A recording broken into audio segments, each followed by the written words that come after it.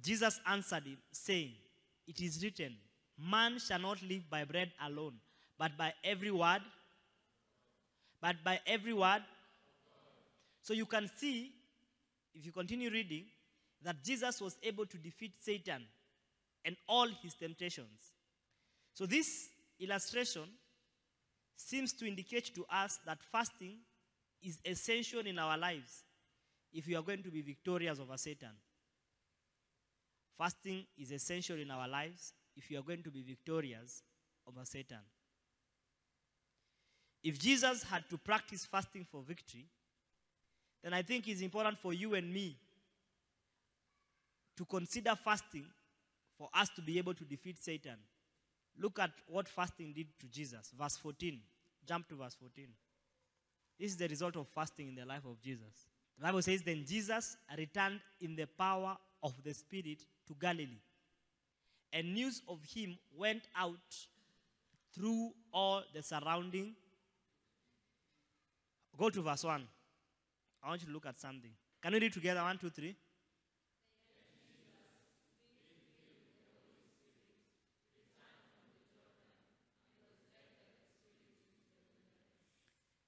So here you are seeing Jesus was what of the Holy Spirit? Jesus was? Verse 14. Then?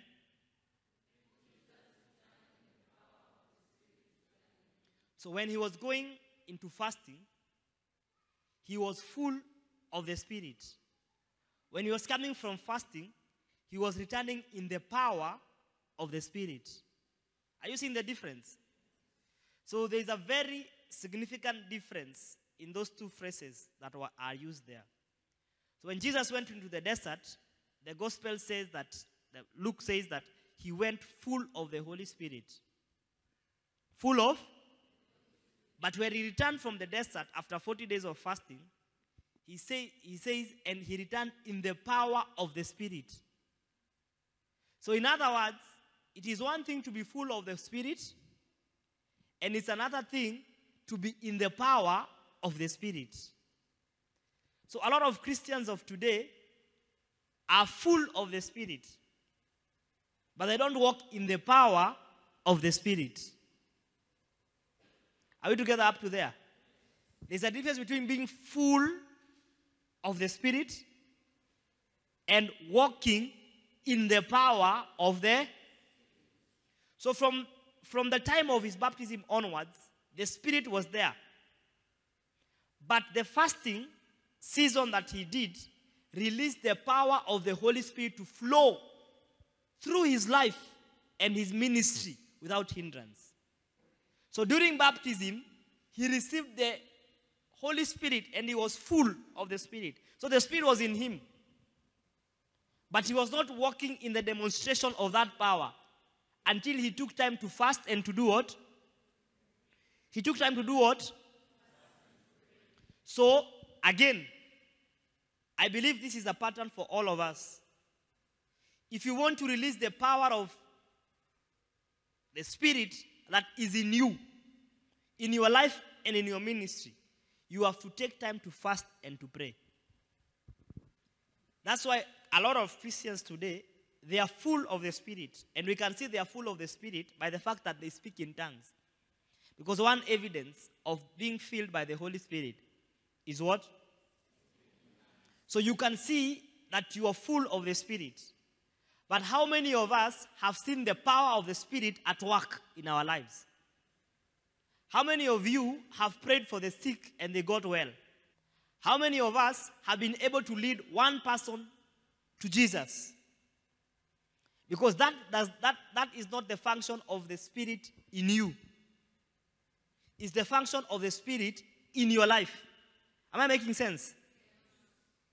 So you are full of the Spirit, yes, but he is dormant, per se. But when you take time to pray and fast, you activate and release the power of the Spirit. This is a pattern that Jesus demonstrated to us.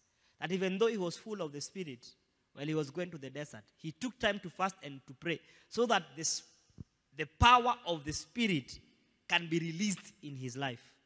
So we can clearly say that fasting And praying releases the power of the Spirit. This is true because Jesus says it again in John 14:12. Jesus says, "Truly, truly I say to you, he who believes in me, the works that I do, he shall do also. And greater works than this he shall do, because I go to the..." So when did the works of Jesus begin? During baptism or after fasting?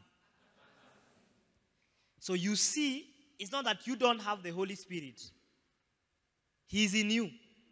But you will only begin to do the works of Jesus. The works that he said, "He who believes in me will do what I have done." You will only begin to do those works when you take time to fast and to do what? To pray. So if you want to follow in the other works that Jesus did, it seems very logical to me that you must begin where Jesus began. And Jesus began to demonstrate the power of the Spirit in him after fasting. That is why you are a shepherd and your love group has not been able to grow. You are an elder and you're not a captain of 100. Why? Because even though you are anointed, you have not released or activated the anointing that is resident in you. Because Jesus activated the anointing that was resident in him by praying and fasting. That is why you are a Christian and you cannot rebuke a headache. Even though you speak in tongues in capital letters. Sometimes you even run while speaking in tongues. You even tell people, "I'm receiving M-Pesa," because of speaking in tongues. But when there's a headache around you, you can't rebuke it. If you see a demon, you say, "Let me call pastor." As if pastor is the only one who has the power to rebuke the demon. What's the difference between pastor and you? Pastor has taken time to release the power that is resident in him into his life and his ministry, just like Jesus did.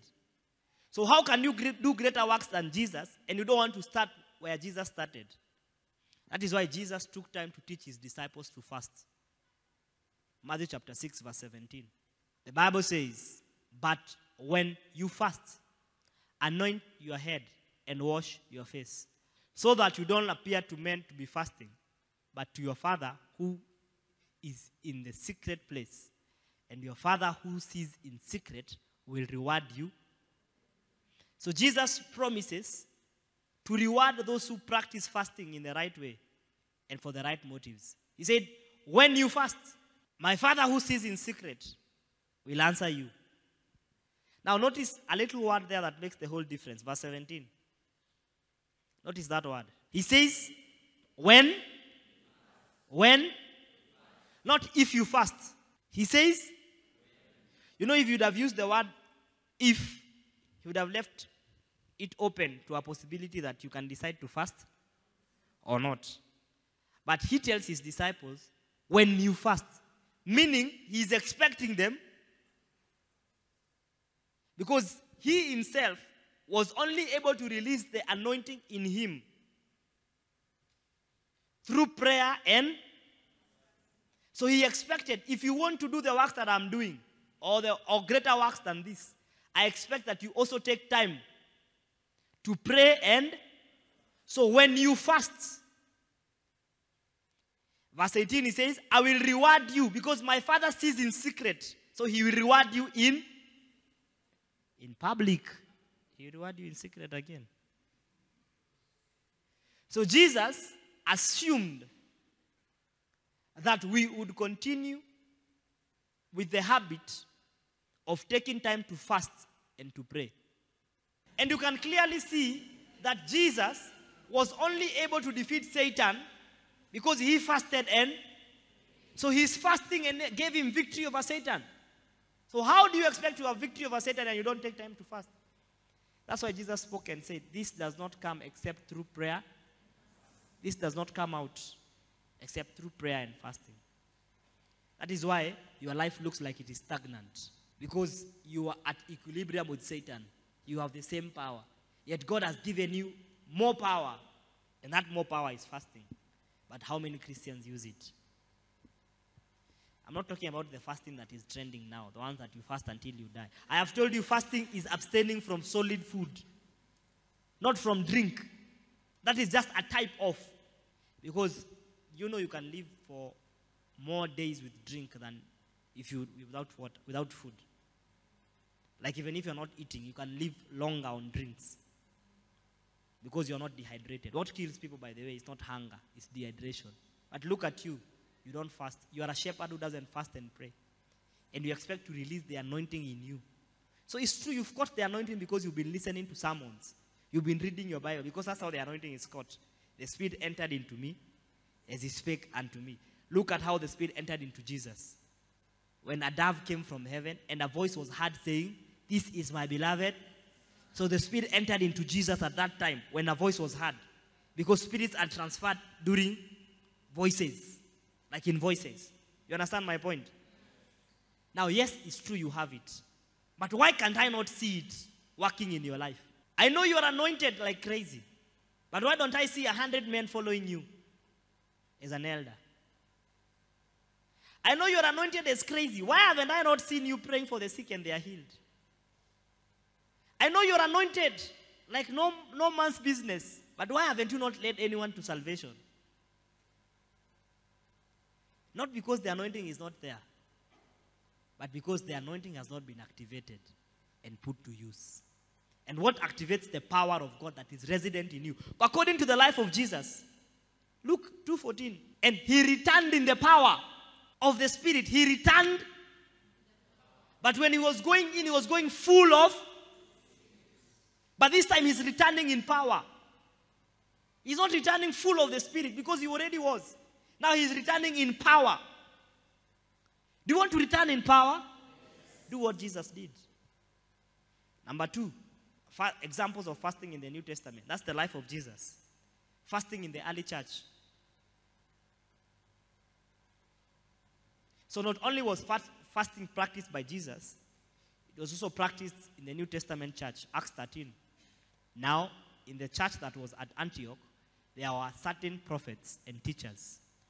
Barnabas, Simeon, who was called Niger, Lucia of Cyrene, Manaen, who had been brought up with Herod the Tetrarch, and Saul. For 5 men. As they ministered to the Lord and did what? As they did what? So when the Bible says, when they ministered to the Lord, what are they almost communicating? When they served the Lord and fasted. As they served the Lord and fasted. Now separate to me Barnabas and Saul for the work to which I have called them. Verse 3. Then having fasted and prayed and laid hands on them, they sent them away. Look at that. Even though the Holy Spirit spoke, what did they do next? The Holy Spirit had already said, set aside Barnabas and Saul for the work that I've set aside. So what would have been the most, like in the Christians of today, what would have been the easiest thing to do? It's just to say, wait, Holy Spirit amesema tembeeni. Sindio? But what did they do? Then, having fasted, so even after the Holy Spirit spoke, they went ahead and fasted, then laid hands. So the leaders of the church were ministering to the Lord and fasting together. And in the course of their fasting, they received a revelation from the Holy Spirit that 2 of their number were to be sent out for a special apostolic ministry. And receiving this revelation, they did not send them out immediately.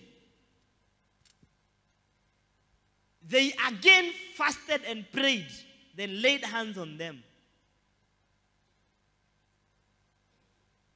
Then, the Bible says, then they were sent away. Then they were? So they were sent away by the Holy Spirit. He spoke and he did the sending. How did he do the sending? After fasting, he did the sending. Remember Jesus, full of the Spirit, going to pray. And Jesus coming in the power of the Spirit, same story.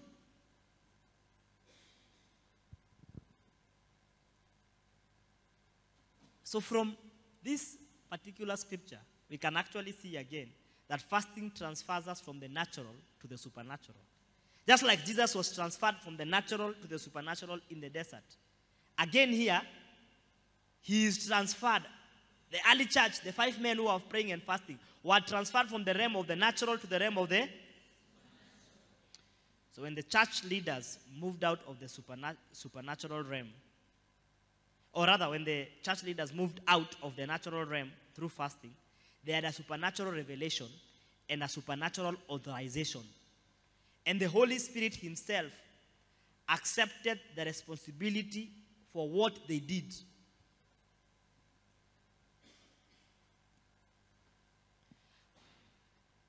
But how did they get here? Through collective or group fasting. So they didn't get here to receive power from singing only, from dancing. They got to this space by doing what? Praying and... So after Paul and Barnabas had gone out on this ministry, you can read from Acts 14:23. They began to establish new converts in the various cities into proper churches because they had been authorized by the Holy Spirit. So when they had appointed the elders in every church and prayed with fasting, they commended them to the Lord, in whom they had, after they prayed and fasted, they commended the elders to the Lord. So they appointed, but didn't just appoint. It was after they had prayed and fasted. So fasting was not just a single and an unusual occurrence in the early church. It was practiced regularly by the apostles and taught to their new disciples. Because you can see here, when they appointed the elders, the next thing is they prayed and fasted. Meaning they taught this spiritual discipline to the new converts who are coming in the different churches. So do you teach your disciples to pray and fast? Or you're the only one who takes time to fast? Do your shepherds fast with you? Like spiritual fasting, biblical fasting.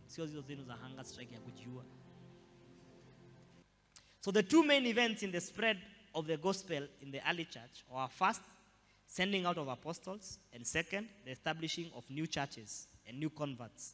Right? They established these new converts through the appointment of elders, like what we just read. So the anointing is in you. But the anointing is not activated. You cannot say, and he returned in the power. So you are full of the Holy Spirit, but you're not returning in power. Kasioka, you're not returning in power. You've not sung and you saw people giving their lives to Jesus. But Kasioka is anointed. But we cannot see the demonstration of the power that is in her. Why is there no demonstration of power? Because you've not taken time to fast and to pray. The habit of fasting and praying is a basic habit for a basic Christian. And I've put a disclaimer. When you want to fast, it's important that you notify your... Not because he's controlling you, just so that someone can be watching over. Someone can be watching over you. Because Jesus himself told his disciples, don't fast for now. A time is coming when I'll require you to fast. But when I'm with you, cheza chini. Eat. Twende harusi. Twende sherehe. Multiply food. Multiply food and wine. And change water to wine. Mkunywe mulewe.